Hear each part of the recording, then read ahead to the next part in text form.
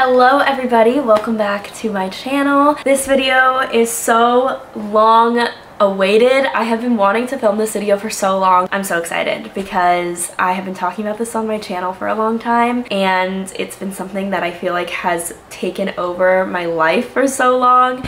And I can finally announce it, but Rella is a venture capital backed startup. And not only are we venture capital backed, but we have closed our pre-seed round. Pre-seed round is closed. We are no longer taking money. We're no longer taking investments, and it's done. And we raised a little bit more than what we had actually wanted to originally raise, which is just so freaking exciting. And I can't believe that I'm sitting here saying that because for so long it just felt like it was a never-ending process, and it's a process where you deal with so much rejection. And if you are a founder going through it right now, just know that all of those stories that are like so-and-so closed their round in 2 weeks or in 1 month or whatever quick timeline, it's just, I think, all BS, because that doesn't normally happen. Usually it takes a long time. You're faced with so much rejection. You feel sometimes like, oh my gosh, like, is this gonna work? Is it not? Because of all the rejection you're getting. And so I just want you to know, if you're going through it right now, hopefully this video can give you some hope, because all of those feelings are valid and all of them are normal. But at the end of the day, you have to be so incredibly confident in what you're building as a business owner that even if a million people tell you it's a bad idea, you know that it's a good idea, and that it's not only a good idea, it's a great idea, and you're gonna make it happen. And here's why. And you need to say it with your chest and say it with conviction, because you're gonna be faced with a lot of rejection, and you can't let that rejection slow you down or stop you in any sense. So I want to sit here and talk about how we raised $1 million and how we closed our pre-seed round. And I wanted to answer some of the most common questions that I've gotten throughout this entire process, and also questions that I had wished someone would have talked about on a YouTube video like this. So hopefully this video does it justice, and if you guys want a part 2, let me know. Also, I do have to say, if you want my process, so from when I decided to raise money to kind of how it happened and my journey and all of the rejection and who I spoke with and how many people I spoke with, and literally just like from the start to the finish in terms of like the entire timeline and process of it and my thoughts throughout it, then you need to listen to my podcast episode. I recorded an hour-long podcast episode, and it's filled with so much more information than this YouTube video will be filled with. So definitely go and listen to that podcast. I'm gonna have it linked down below, but it's going to be so much more in-depth, and I think it's gonna be a great supplement to this video. So once you're done with this video, and once I've answered these questions, then go listen to the podcast so you can hear my entire process from start to finish. So I'm just gonna go through some of the 5 or 6 most common questions that I got. And before I do that, I did want to say thank you to Squarespace for sponsoring today's video. One huge thank you, because without Squarespace, Rella, our company, would not have a website. It is built on Squarespace, which is the easiest way to build an online website. And if you are a startup listening to this, I'm assuming you're a founder, then you need a digital presence, and you need it to look good. I cannot tell you how many times investors have told me that they love our website. Like, that was honestly probably like 85% of the conversations that I've had with investors, and I've had a lot of meetings with investors.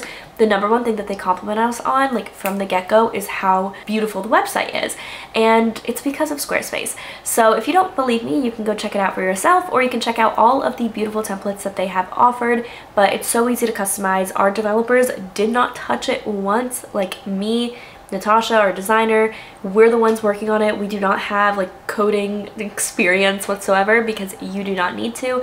It's that easy. If you guys want 10% off your first purchase on Squarespace, you can use my code NatalieBarbu at checkout, or go to squarespace.com/NatalieBarbu. Okay, now let's talk about these common questions. To start us off, I do want to say what we are building and why we decided to raise. So #1, who are we and why did we decide to raise money?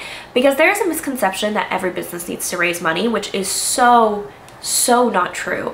It's usually pertaining to tech businesses, I would say, that need to raise money more than anything else. But even tech businesses, if you can bootstrap it, which just means that you fund it yourself and you're not raising money from other people, by all means try to do that, because you're going to keep all the equity in your company. And I mean, whenever you bring on investors, you end up losing a lot of equity, and also you, at the end of the day, kind of work for someone else. Like, at this early stage, we don't feel that pressure as much. But I know as we raise further rounds, if we do give up board seats, then that's going to feel a lot more like we're working for other people. So if you can keep control of your company and you do not need to raise money and you can find a way to start charging people immediately and making revenue immediately, I think that that's the best way to go. But if you are not a tech company, for example, and you're a mom and pop shop, a restaurant, any other business, consulting business, agency, I don't think that you necessarily need to raise money. Really, raising money is helpful when you know that you can scale to a billion-dollar business. You have the potential to scale to a billion-dollar business and something that's going to make people incredibly wealthy. And that is when you go to raise, because capital obviously helps and money helps. So that's the time when I think it's good to raise. And what we are is we are a tool for creators. Our mission at the end of the day, like the reason why I started Rella is because I want to help creators change their lives and I want to show them the power of social media. I want to create a tool that is specifically for creators to really grow on social media, level up, and manage their business on Rella. So that's what we're doing. We're starting off with just a simple content planner because I think that that's the basis and the foundation of any content creator. And the content planners that are out there are either made for managers, they're made for businesses, they're made for brands. I feel like the creator, especially the creator that is just starting out, is incredibly neglected with the millions of tools that are already out there. And creators are using a ton of different tools and they don't know what to do, and it's just so hard when you're first starting out and you're so disorganized when you're just starting out. And it was a pain that I had felt for so long and for years, and when I was coaching other creators, I could not like recommend a product to them because I felt like everything out there was so inefficient. Like I was using Microsoft Excel, I was using project management tools, and it just wasn't made for the business that we were in. And so I wanted to create a tool specifically for content creators that are just starting out to help them really level up and grow and change their lives on social media. So that's what we're doing. That's kind of our mission, and that's what we were pitching. Obviously, that is not the entire pitch. If you want to see that, let me know.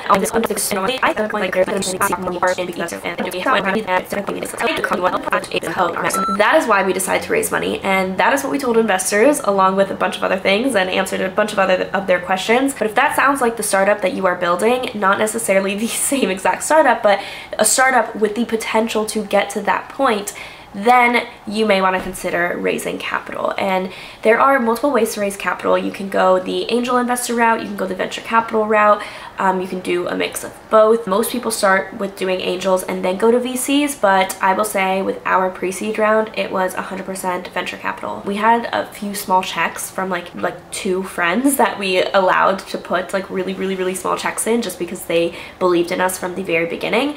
But besides that, it was all filled with investors and like actual venture capital firms, not just angel investors. So if you want to hear about that, definitely listen to the podcast about kind of my thought process with that. But I just want to put that out there in this video. I'm gonna be referring the podcast a lot. And the next question that I get asked so frequently is, did we have connections? I'm not gonna lie and say that connections do not help, because connections are everything. And raising money is actually when I discovered this the most, or I guess not discovered it, but where you can see it the most. So no, we did not have connections in the venture world, in the investor world. I did not know a single angel investor. I did not know a single venture capital investor. I did not know anything about the startup space whatsoever. I've never worked for a startup. I didn't know anyone that worked for a startup. I didn't even know what the process of raising money looked like. I learned all of this through talking to people. However, I will say I did go to school, so I had a university like alumni network, if you will. Even though I didn't know them, I could tap into those resources. So I will say that that helped, because our first way of meeting investors or learning about it was by going to my university, the entrepreneurship program, and 1, applying for their accelerator, which we ended up getting into, and 2, meeting investors through there. So like asking professors or asking people like, hey, can you introduce us to some investors that you know? Even if nothing necessarily came out of it, it gave us that exposure and gave us, you know, just a way to build our network. So I will say no, we did not have connections. None of us as founders had connections, and it was all so foreign to me. Like I cannot tell you how foreign it was. I mean, I literally didn't know anyone in this space whatsoever, and I had no idea what any of the terms mean. There are so many different terms that you need to learn. I didn't know what investors would look for. I didn't know what made a good pitch. I didn't know what the process was like. I didn't know how long it takes. Like, I really went into this incredibly blind, and I just started meeting people and started building my network on my own. But when I say that you notice it the most raising money about how important your network is, it's because people that have either worked at a VC fund in the past, people that have started a startup in the past, people that have parents that are investors or previous founders, people that have family that are previous founders or investors, those people raise money and seem to close their round so much quicker than people that do not have connections. And that's just life. I mean, you cannot hold it against them, because what are they going to do, not use their connections?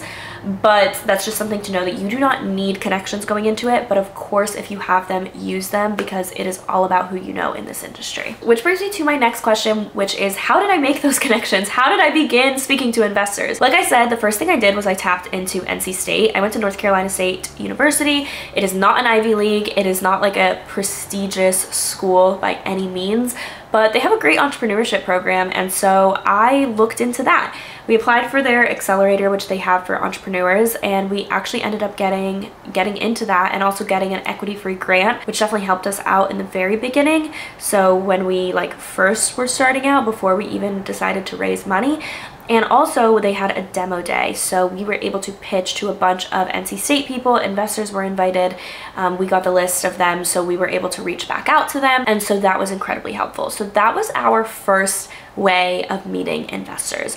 I also reached out to a ton of VC firms in North Carolina, because I felt like, okay, all of us are from North Carolina, you know, people might want to invest in, you know, the local entrepreneurs there. So I reached out to every single investor, was like, hi, I'm an NC State alum, I'm from here, this is what we're building, this is what we're doing, and I reached out to them that way. I cold emailed, I would say 90%, 95% of the people in my network today, I met through cold emailing. And a lot of people say that cold emailing doesn't work. I disagree. I think it definitely works less than an intro. Like, of course an intro is going to be better, and like a warm intro is going to be better when you have someone introduce you to and connect you to. But in order to do that, I think it's a numbers game, and cold emailing still works. And if you can email 1,000 people and 250 of them respond, like, yeah, 25% is not great, but it's a lot better than not having emailed those people at all and having zero. So I am a pro cold email person, and just a cold reach out, because that is how I made almost all of my connections. So once I kind of started talking to, you know, the university people, some local investors there, I started getting a feel for what questions they were asking. I was definitely not that prepared in the beginning, but also you should know, as a founder, you should know your business better than anyone else. So none of the questions were like, I don't know the answer to that. Like, I knew the answer to everything. It just might not have been as polished or as prepped as, you know, it should have been, because really at the end of the day, they're asking questions about your business. They're asking you, what is your business? How are you going to grow? How are you going to acquire users? How are you going to make money?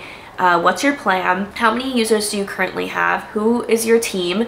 If you're a founder and you can't answer those questions, then I highly recommend you take a step back and really figure out your business before you begin speaking to any investors, because those are all questions that really should be second nature to you.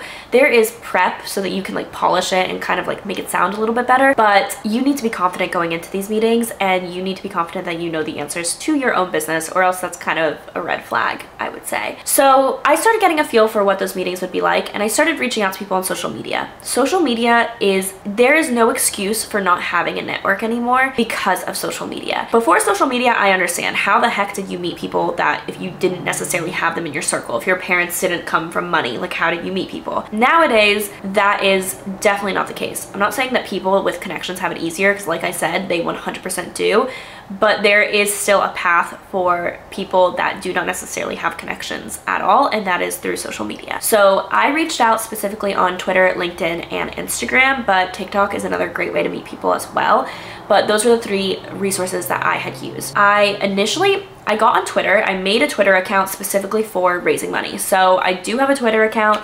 It's solely startup based. Like, I don't really post anything about like social media stuff. Like, my you know, personal brand on there because I just made it so I could speak with investors. So I started finding some founders and like going through their following list and following all of the investors I thought were interesting. I also started looking at really prominent investors and following them and following their following list. So everyone that I was following was an investor or a founder in like my field, or a founder that, you know, recently raised money, or someone that I could, you know, add to my network.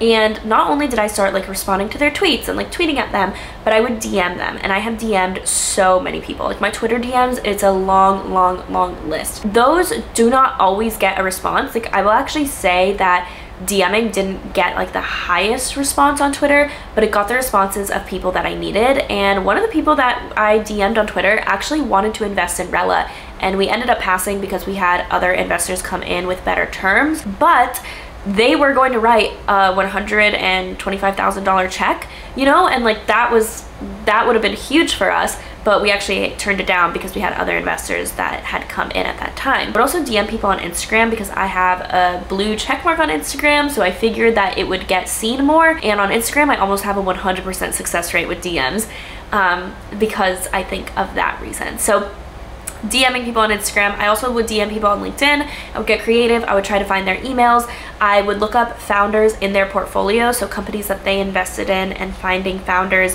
of those companies and reaching out to those founders and asking if they could introduce us or to set up a call with them. So I definitely recommend just being creative with the way that you reach out to people, and you will get some responses. How long did it take us to close our round? We began raising money in February, and we got our first check in July, and we closed in October. We did take a little bit of a break like June and July because at that point I was getting incredibly discouraged. I was facing so much rejection, and I was like, listen guys, we need to go back to the drawing board and see what we're doing and like refigure this out. And so I took a little bit of a break, and then I came back in July, and we ended up getting our first check at the very end of that month. And then after that first check, that investor introduced us to our other investors, and then we got money from them, which all in August, and then we didn't get the last check until October. So closed in October, but first check came at the very end of July. So in total, it took us 6 months to get the first check, and then 8 months to close, 9 months to close the round, which, I mean, that last check was like the very last one that we needed. So thankfully we did have money starting July and August, but it definitely was a period of so much, like, it was a mental like war, you know, because like you're building your startup, you're so excited, you're encouraging your team, you're a leader, you're a CEO, but then also you're being told no, and this is why I don't think it's gonna work, and being faced with so much rejection and having to spend so much energy on meeting with investors that are ultimately going to just reject you. And so it was a mental struggle for me,